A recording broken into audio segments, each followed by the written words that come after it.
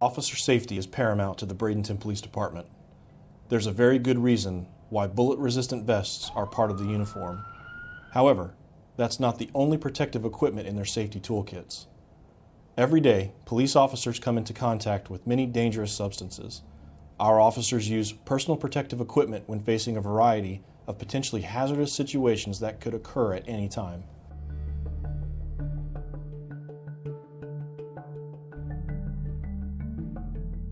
Especially as the opioid epidemic continues to be a constant crisis around the nation, officer exposure to illicit substances remains a very real possibility.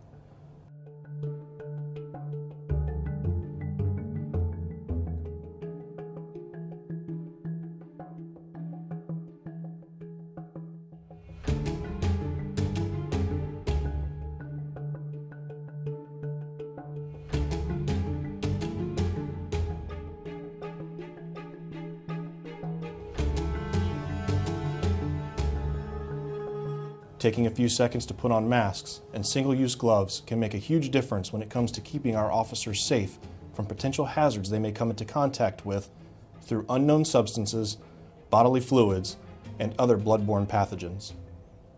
Two of the biggest factors in use are proper training and the accessibility of quality equipment. Our officers regularly maintain and service their assigned gear, from drug testing kits to AEDs, so they can be used confidently at a moment's notice. Our officers use personal protective equipment every day as they save lives while protecting their own. When seconds count, BPD officers will be ready.